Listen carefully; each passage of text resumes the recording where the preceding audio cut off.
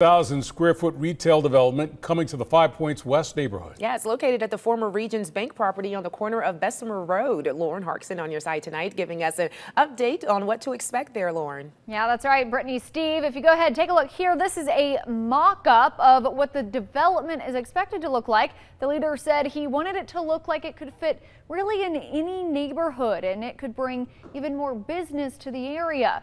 We spoke with attorney and real estate developer Eric Guster of Guster Development. He says they purchased the property from the city of Birmingham for around $100,000 back in 2020. The Birmingham Business Journal reported the total investment into the new retail center surpassing $2 million. Guster says there will be 4 tenants. One is his very own law firm, and 2 will be medical entities. He says the goal is to bring high quality medical care to the area.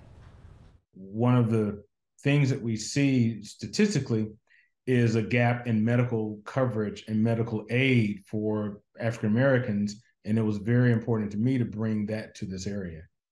Now, Guster says they have one more space available in that development. That's around 1,500 square feet. He says while they don't have a specific kind of business they're looking to include, he does want it to be high quality. Doors are expected to open early next year. Steve?